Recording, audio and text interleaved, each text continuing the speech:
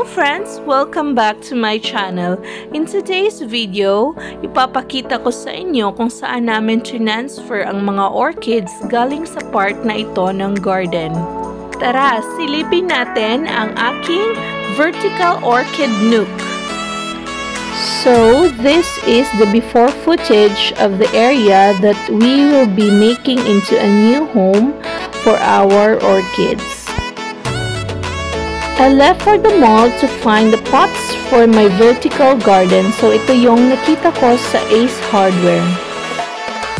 At sa tulong ng aming kakilalang welder, nagpagawa ako ng isang vertical panel na sabitan ng aking mga pots para sa orchids. So after mapinturahan at naikabit ni Kuya yung aming vertical panel, ay nag-start na akong mag-repot ng aming mga orchids. I have a video of how I unmounted and repotted these orchids. You can also check it out. So right after repotting the orchids, I placed them in the vertical wall garden.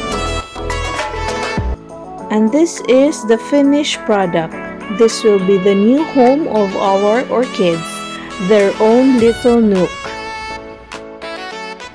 And that is all for now. Thank you for watching. Don't forget to like, comment, and subscribe to my channel and click on the notification bell to keep you updated when I upload a new video.